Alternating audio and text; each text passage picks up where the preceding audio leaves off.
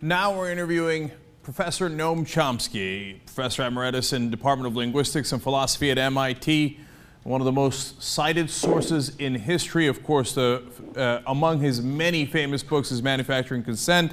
Recent books are Making the Future, Power Systems, and a pamphlet on Occupying Media. Professor Chomsky, great to have you on the Young Turks. Thank you. Glad to be with you again. All right. Well, I want to start with this, a very simple question. Is Obama a progressive? Is he what? A progressive. Progressive? Well, the way the term is used, I suppose the answer is more or less yes, but if so, it's a component of the word progressive. I mean, he's basically, he's what it would have been called several decades ago a moderate Republican, kind of a mainstream centrist with some concerns for liberal ideals and conceptions, but not much in the way of principle or commitment. And on some issues, he's pretty reactionary. Civil liberties, for example. That goes to the question of how much American politics has changed in your lifetime. You know, you say he's a moderate Republican, and that's a point I often make on the Young Turks, except that actually, when I was growing up, if Ronald Reagan had used drones or any other kind of bombs to execute U.S. citizens abroad without a trial, I imagine that there would have been a tremendous uproar. So isn't he in some ways much further right and, than even Republicans were a couple of decades ago? And then what does that tell us about our current political environment? Well, that's why I said he's kind of what used to be a moderate Republican. Moderate Republicans have more or less disappeared. The Republican Party is overwhelmingly so extreme that it's hardly a traditional political party anymore. And the mainstream Democrats have become pretty much what used to be called moderate Republicans. There's a couple of exceptions around the fringe, you know, people like Dennis Kucinich and a couple of others, but it was not there anymore. But basically, we have two parties, one a moderate Republican Party and the other some phenomenon that's so extreme you can hardly call it a political party. And the country, the elite system has more or less shifted with them. I mean, it's not uniform. I think you're right that if Reagan had been carrying out a global assassination campaign, there might have been a hue and cry, but not much. Take a look at what Reagan was doing. Okay, so this morning, for example, it was reported that in Guatemala, General Rios Montt, is being brought to trial, to everyone's surprise. He's being brought to trial for crimes that he committed in the early 1980s under Reagan. The Guatemalan army under his command was committing a virtual genocide in the Guatemalan highlands among the Mayans. Meanwhile, Reagan was praising him as a man, a good man, a man totally dedicated to democracy. He's getting a bum rap from the human rights organizations who accuse him of various things, but basically a good person. We got to keep supporting him. Go back and try to find out how much protest there was. There was some.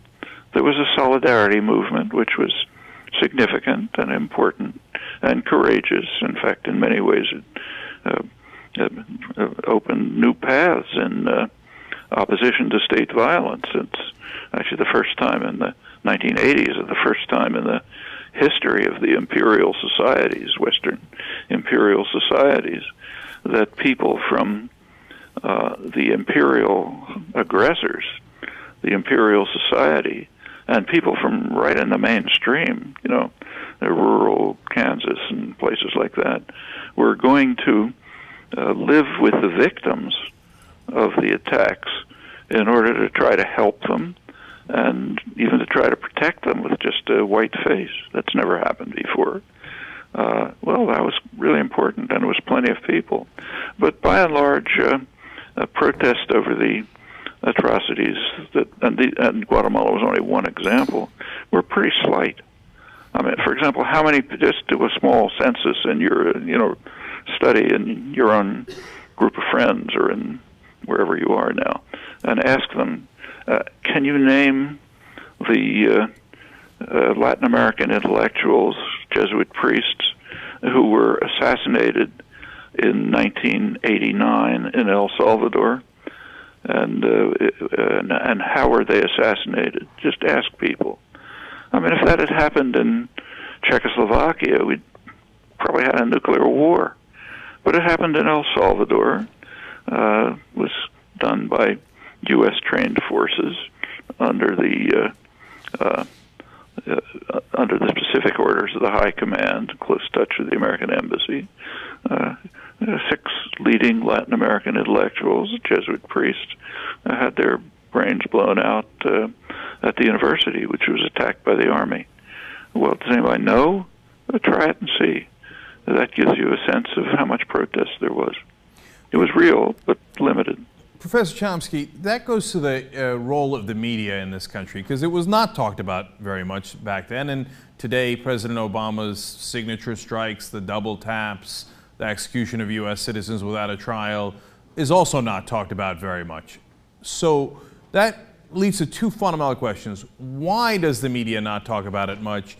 And what is the system that gets them to all somehow agree, without presumably going into a smoke-filled room, that there shall be this, as you call it, in some ways, a manufactured consent? Well, first of all, notice that the media do report it. So, for example, the drone killing, which attacked Awlaki in Yemen, an American citizen, which killed him, and also killed another American citizen who happened to be in the car with him, and a couple of weeks later killed his son, also an American citizen. That was reported. In fact, look back at the report. So the New York Times had a report, and the headline was something like, West celebrates death of radical Muslim cleric. Okay? Mm-hmm. So we celebrate the death of this radical cleric by a targeted assassination, which happens to be a crime, and he happens to be an American citizen, as does the guy sitting next to him. So it's not that it's not reported. And the same with many other cases. They're kind of reported, but they're reported as if they're just and right, and then we turn to the next topic. Now that's not, you can't blame the media for that. They are reflecting, I'm talking about the liberal media, incidentally, not Fox News. That's a different story. Mm-hmm. But it's much more interesting to look at what are called, whether you like the term or not, what are called the liberal media, the ones who are kind of at the outer limits of critical discussion. They're much more interesting. They tell you something about the framework of discussion that's imposed internally, without coercion, by the educated sectors of the population. And those are the beliefs. You can't go beyond these beliefs. Well, okay, it was the same with the drone attacks altogether. There was, you probably saw the long article in the New York Times by Scott Shane and someone else, forget, probably based on leaks from the White House, who are proud of it, about the drone assassination campaign. Long, detailed discussion of how it works. The killers, and basic. Remember that? Yep. Yeah. Well, okay. It was there. It wasn't hidden. In the morning, Obama and his national security advisor, John Brennan, a former priest, get together and read a couple of chapters of Saint Augustine on just war, and then decide who they're going to kill that day. And maybe the criteria for killing them are, if there's a group of men gathered together somewhere, we'll presume that they're terrorists and kill them with a drone attack. And they're guilty unless it's proven later that they were innocent, then we concede that they were innocent. But first we kill them, and then it's their, the task of survivors to prove that they were innocent. That was described.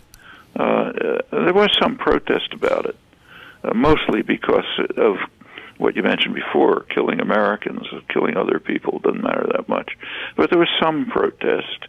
And in fact, Eric Holder, the Justice Department Secretary, was asked whether this kind of killing doesn't violate our sacred principles as embodied in the Fifth Amendment, that a person is presumed innocent unless proven guilty with due process in a court of law.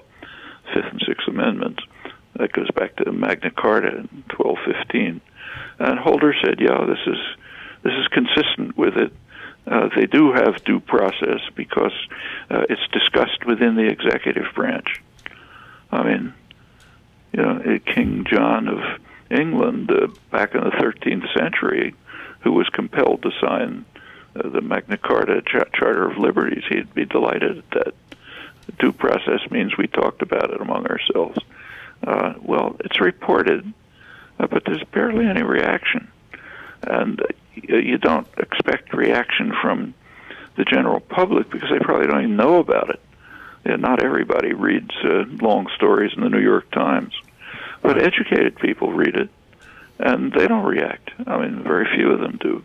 So, actually, Scott Shane had an interesting article afterwards responding to the limited criticism and justifying the drone attacks. And he ended up his article in an interesting way. He said, well, even if you think there's something wrong with these, it's a lot better than Dresden, after all. So in other words, the choices are between wiping out some city and killing tens of thousands of people, or a targeted assassination campaign. Those are the choices. Are there some other choices you can imagine? No. That's not part of it. Anytime I want to excuse any action of mine, I've now got the line, better than Dresden. So that's right. Yeah. Now, it's a wonderful line. Professor Chomsky, what I'm really curious about, though, is how they set the boundaries of what you call acceptable thought. What is the process by which that happens? They seem to all magically agree, but yet there is no, I don't believe there's a smoke-filled room where they all got together and said, okay, now these are the boundaries and this is what you're allowed to say and what you're not allowed to say. How does that happen? Look, I think you went to school, you went to a university. Mm-hmm. This is what you heard all your life from teachers, from fellow students, what you saw in the newspapers. How did they do it? Well, you internalize the doctrines that are convenient. It's very easy to come to believe things that it's convenient to believe. Actually, we all know this from our personal lives. Everybody's done something that they know wasn't really right, but you make up some justification for it. It's much easier to live with yourself if you can find a framework that justifies what you're doing. And people fall into it pretty naturally. Not everyone. So some people kind of object to it. Maybe they're kids in school who object to it, and at college they object to it, and then the professions they object to it. They're usually marginalized in some fashion. They're anti-American. They're sympathetic to terrorism. There's a whole series of vilifications that you can use to be. They're pro-communist, they're Marxists, and so they're vilified and marginalized. They're not, in the United States, they're not killed. They're not sent to prison. It's a free country. But it's just a lot easier to conform and to obey and to repeat. And I'm sure you've been through it your whole life. Everyone is. Me too. Well, I've had a notable case of it at MSNBC, where I apparently was challenging the Democratic Party and the establishment too much, and hence, got moved out in some way. And I think it's those subtle moves. That's exactly right. Right, levers of power. Take the people who were there. I mean, how did they internalize it? that you're supposed to support the Democratic Party. Well, it's just it's easier that way. Mm-hmm. So then let's go back to the political system here, because we talked about earlier here that the system seems to have shifted even more right, so the Democratic Party has now become the moderate Republican Party. What do you think is the main underlying reason for that shift? Why is that shift even further right happening? Well, I don't think it's really. I think it's a reflection of the redesign of the economy since the 1970s. From the 1970s, for all kinds of reasons, there was a real reshaping of the economy. And the design is correct. There were alternative policies. These are the ones that were taken. There were two major elements of it. One was a shift towards financialization. You go back to before the 1980s. Banks, there weren't even many interstate banks. Banking was mostly a local phenomenon. Banks were what banks are supposed to be in a state capitalist system. They take your deposits and lend them to somebody who wants to buy a car, or send his kid to college, or start a business, or whatever it may be. That's what a bank was, and they operated essentially locally. Starting in the 1970s, particularly since the 1980s, they began to grow enormously. By the time you get to the latest crash, 2007, financial institutions were making about 40% of corporate profits. Well, at the same time, manufacturing, this is a related development, manufacturing was moving towards offshoring, producing things in northern Mexico or southeastern China instead of the United States. It's more profitable. You have cheaper labor. You don't have to worry about limited environmental constraints and so on. So you have these two tendencies getting started, and they have consequences. The one consequence was a very sharp concentration of wealth. It's not a big secret that since then, wealth in the United States has concentrated enormously. By now, it's like in a top 10th of 1% of the population. There's absolutely fabulous wealth. While for the rest of for the majority of the population, it's been a period of stagnation and or sometimes decline. People get by longer working hours. People here work many more hours than in Europe or even Japan. By debt, but benefits are very weak, and they've been weakened even further. That's the in the Occupy imagery, that's the 99% and the 1%, a very sharp concentration of wealth. Along with concentration of wealth leads very quickly to concentration of political power. I mean, by now it's so obvious you can't even debate it, but it's always been true that money was a major factor, if not the major factor, in winning an election. You go back a century, and the great party manager and propagandist Mark Hanna was asked, this is a century ago, what's important in an electoral campaign? And he said there are three things. The first is money, the second is money, and I've forgotten what the third one is. That's a century ago. By now, it's so dramatic that we hardly have to talk about it. The last election was, just for president, was over $2 billion, which is unheard of. Well, as campaigns are increasingly bought, the political figures become more and more, have to climb deeper and deeper into the pockets of those who are funding them. And with all the talk about small contributions, if you look closely, the funders are highly concentrated among the very wealthy and among big institutions. And so, sure, you become beholden to them. And that leads to legislation, which drives the vicious cycle onward. Deregulation, the too big to fail legislation, the bailouts, which began under Reagan, and on and on. Rules of corporate governance were changed to essentially allow CEOs to pick their own the panels that would set their own salaries. That leads to changing business decisions so that you try to aim for the very high profits in the next quarter. Don't worry about what happens next, and you get a big bonus, and so on and so forth. That leads to the one of the effects of this is what you described. Both parties shift right. That's part of that's part of the shredding of the democratic system by the increasing power of extreme wealth. Now it's to the point that you take a look at the political science literature, which has some pretty careful and good studies. One of the things they study is intensively is polls, people's attitudes, and then you can compare that with policies, and the figures are pretty striking. So, for example, good studies that show that about 70% of the population have no influence on policy whatsoever, doesn't matter what they think. That's the lower 70% in wealth and income.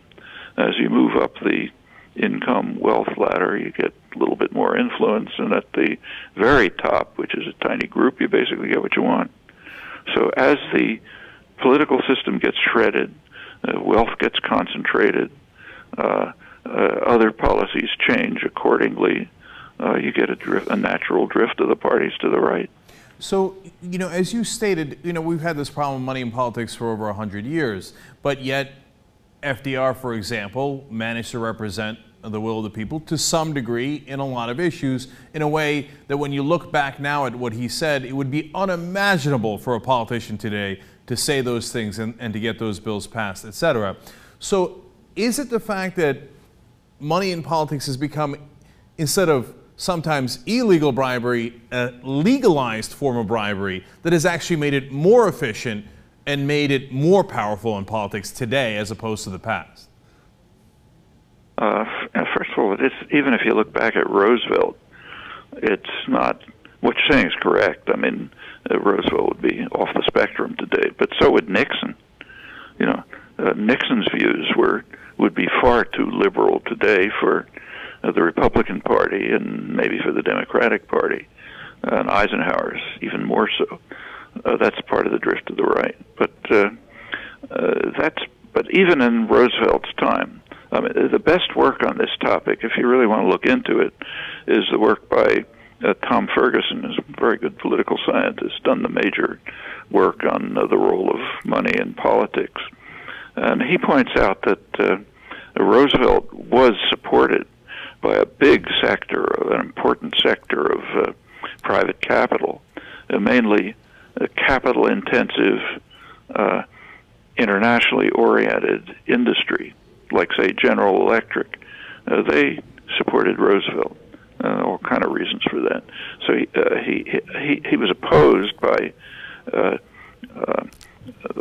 labor-intensive, more domestically oriented capital, like low-level manufacturing, or so on, small businesses. But so there was a class split within the business class in the Roosevelt time. But nevertheless, the important point is that there were mass popular movements, like the labor movement was picking up. It had been pretty much crushed by Woodrow Wilson by the 1920s. It was almost dead, but it picked up in the 1930s. And when you started getting the organizing of the CIO, big industrial union and militant labor actions and, sit-down strikes and things like that, then everybody had to take notice.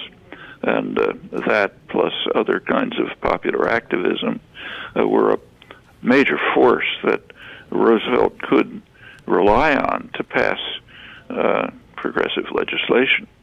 Since the Second World War, as soon as it was over, there was a major business offensive launched to try to destroy the unions, to try to destroy the labor movement. They understand perfectly well that that's the core part of a democratic popular constituency.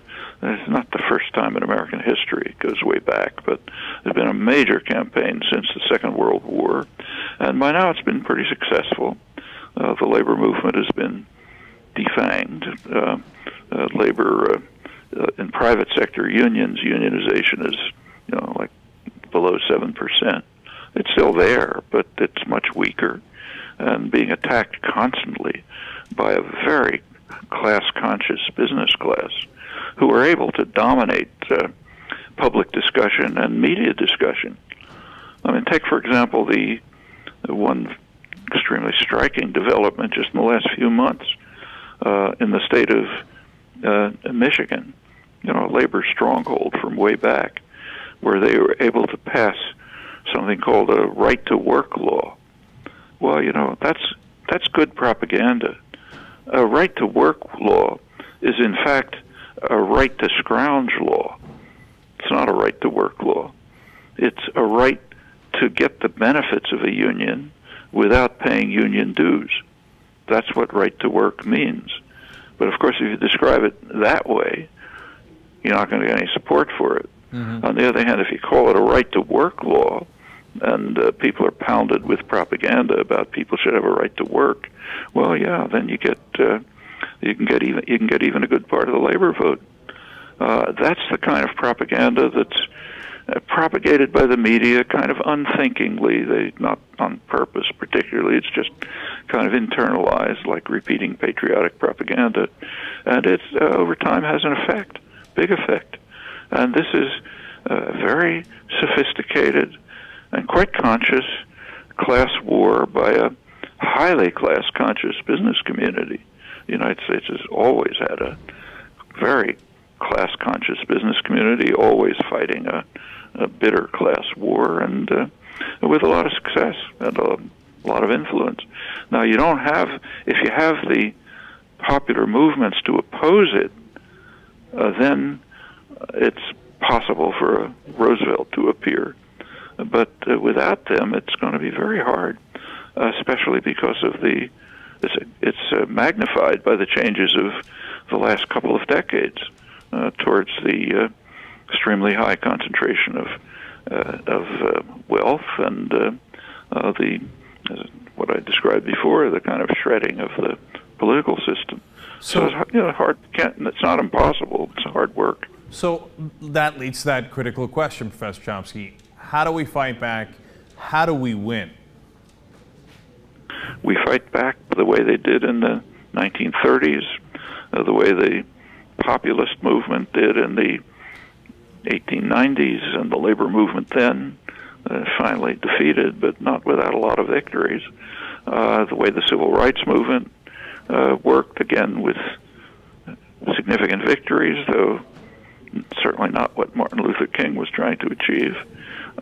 You organize. You try. First, you have to educate, like what you're doing on, on your activities. Then you have to, which includes educating yourself, and then you have to try to organize, get people mobilized to do something, as say the Occupy movement did and has done and might continue to do, and then carry out actions of the kind that threaten power and require a response, like, say, CIO sit-down strikes. And there are plenty of other things you can do. So, for example, some things are going on kind of quietly in the country, which have potentially a kind of, even revolutionary implications. The growth and development of cooperatives and worker-owned enterprises, for example.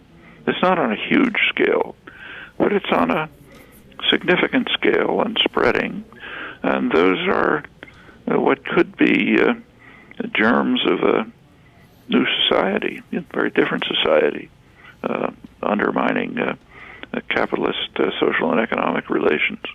Well, all of those, on all sorts of fronts, there are things that can be done.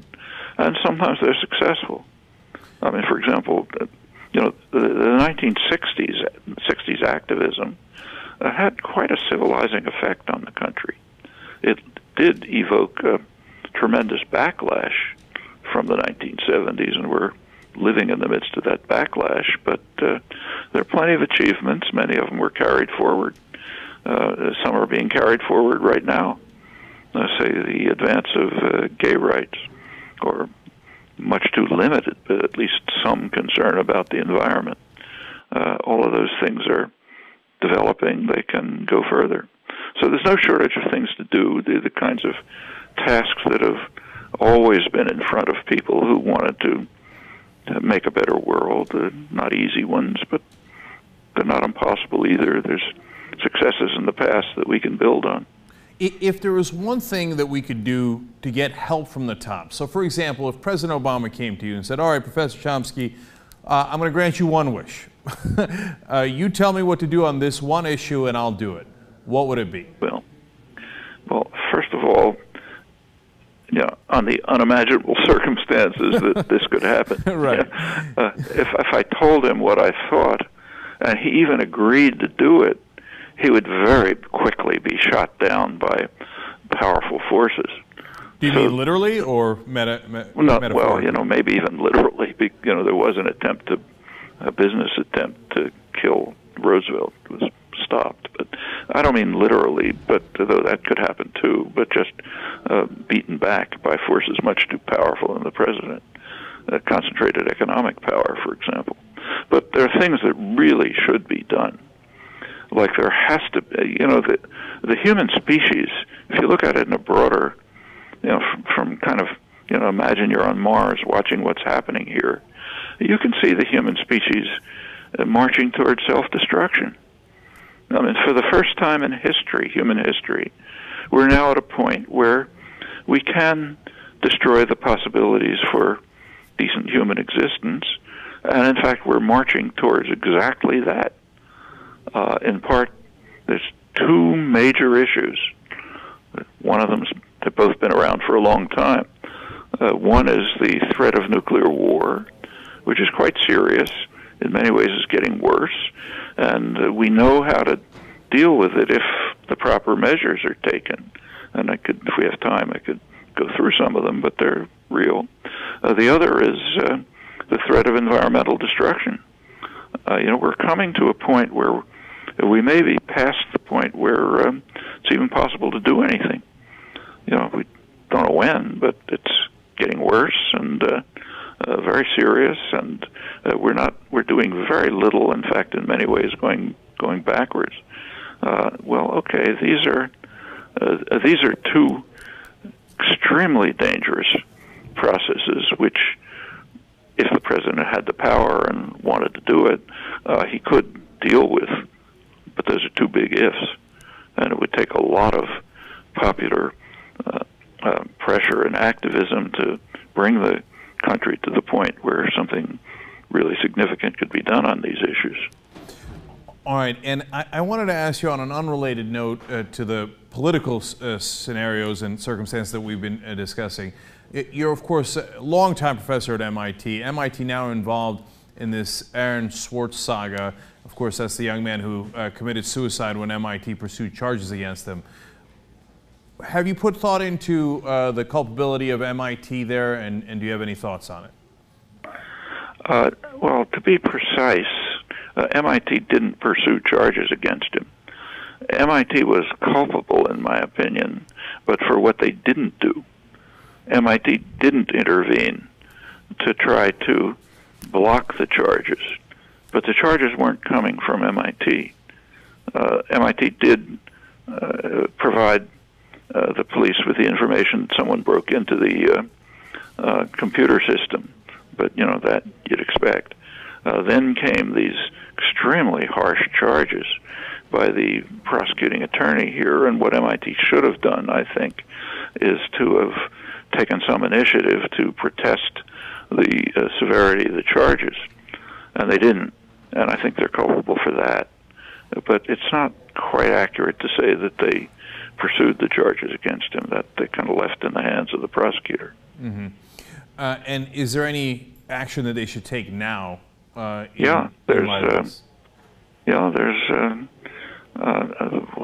fact, the Institute, it's been there's been pressure on the administration to do something from the faculty, from students, from others. And there's several things underway. There are plans for teach-ins. The president of the Institute has already made statements saying we've got to look into what we did and what we did wrong and think about it and take some steps. There is a faculty inquiry underway led by a good person. So all of these things are in process, and they may lead to some serious thinking of the issues involved, not only in this particular case, but the underlying issues. There's some serious issues involved. Mm-hmm. So just let's pretend, if we can, that this terrible tragedy didn't take place, okay, and just ask what Aaron Swartz was trying to do. He was trying to liberate a JSTOR. A JSTOR makes scholarly articles available to subscribers, mostly universities, university libraries. Okay, suppose you liberate JSTOR, so everything they have is now publicly available. Well, in our society, that means they go out of business, and that means they don't make anything available. Well, suppose you take the next step and say, okay, let's liberate the journals and the publishers. Let's put all of their stuff in the public domain. Well, that sounds good, but in our society, in the world we live in, that means they're going to go out of business, and nothing will be available. So the end result of these efforts is to make nothing available. Mm-hmm. Well, there are ways around this, but you have to break out of the constraints of our kind of the pathologies of our society. The obvious way out of this is to have creative work subsidized by the general community, which means by the government. That's how creative work ought to be subsidized. The same with music. So, liberating music from the internet sounds, radical, except for the fact that musicians aren't going to be able to survive.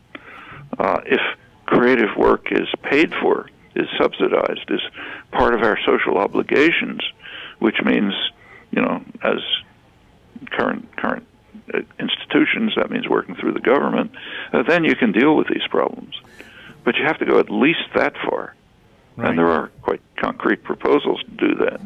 Just saying, well, okay, let's make everything free, that doesn't deal with the problem. I actually totally agree with you on that. But you mentioned the pathologies of societies, of our society there, and I want to ask you one more broad question in that light. Yeah. Do you think we're ever going to get to that point where we have gotten beyond those pathologies and get to a state that, in your writings, you would prefer? Do you think we're ever going to get there, or is the human nature and the greed involved in it too strong and will always block it? Well, I think we've, in many ways, made a lot of progress towards getting there. Not in this particular domain. Here, there's regression. But mutual aid, mutual support, solidarity, concern for others, these are parts of human nature. And very often they've been realized in very successful ways. So take, say, the labor movement. One reason why the business world and elite elements in general are so anti-labor is that those are precisely the values that the labor movement sponsored at its best, not at its worst when it was run by, mafia gangsters and so on. But at its best, it was based on conceptions of solidarity and mutual support and even international solidarity. That's why the unions are called internationals. Now, you can talk about all the limitations in trying to achieve those objectives, but that's what lies behind it. And that's what lies behind the successes of the labor movement, which were quite real, like the New Deal legislation. So it's not beyond human nature. It's a part of our capacities in many respects. We've moved forward in these dimensions, in other respects not, sometimes backwards. But I don't see any reason to think that, if you look at the trajectory over the past couple of centuries, I think it's been basically towards progress, towards expanding the domain of rights and justice, So I mean, take say women's rights. You know, it's half the population. When this country was founded, at the time of the Constitution, women were literally considered to be property. A woman was the property in law. A woman was the property of her father and then of her husband.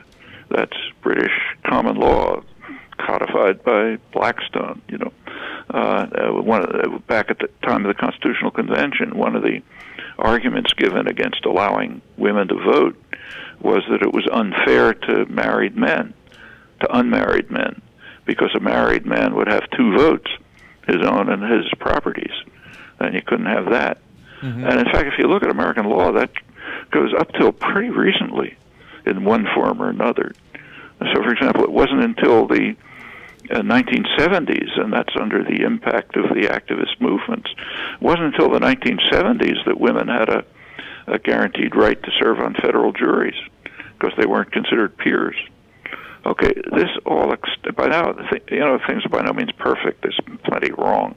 But there's been a very substantial progress, slow but significant and growing. And the same has happened in other respects. I mean, concern of the environment, animal rights, gay rights, the global justice issues, which really have just become part of the mainstream activism, at least in the last decade or so. These are all steps forward, and I don't see any reason why they should stop. So in the there's regression. Yeah. So in the arc of history, you've been to the mountaintop and see the glory of the coming of the Lord? Well, I think, as Martin Luther King put it, the arc is bending upwards, you know, slowly and not without regression.